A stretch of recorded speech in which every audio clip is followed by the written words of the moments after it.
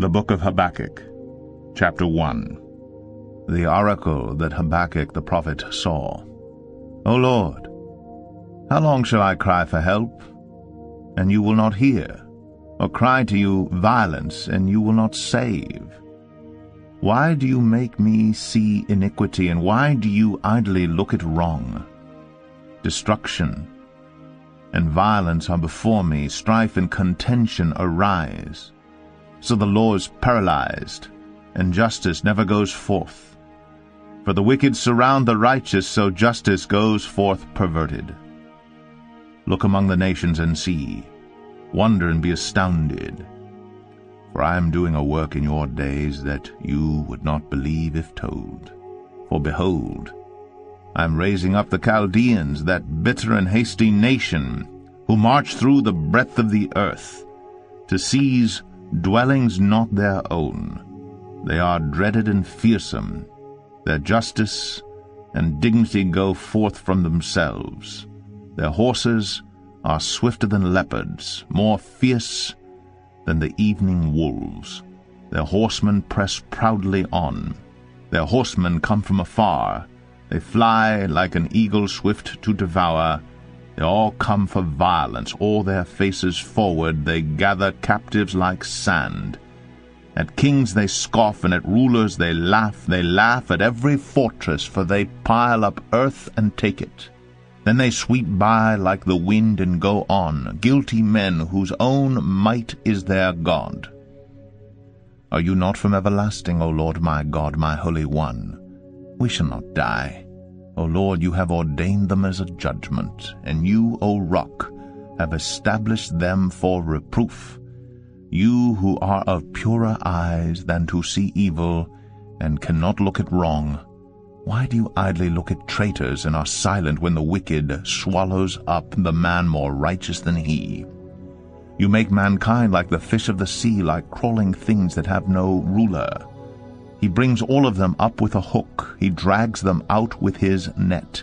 He gathers them in his drag net. So he rejoices and is glad. Therefore he sacrifices to his net and makes offerings to his drag net. For by them he lives in luxury, and his food is rich. Is he then to keep on emptying his net and mercilessly killing nations forever? Habakkuk 2. I will take my stand at my watchpost, and station myself on the tower, and look out to see what he will say to me, and what I will answer concerning my complaint. And the Lord answered me, Write the vision, make it plain on tablets, so he may run who reads it. For still the vision awaits its appointed time. It hastens to the end. It will not lie.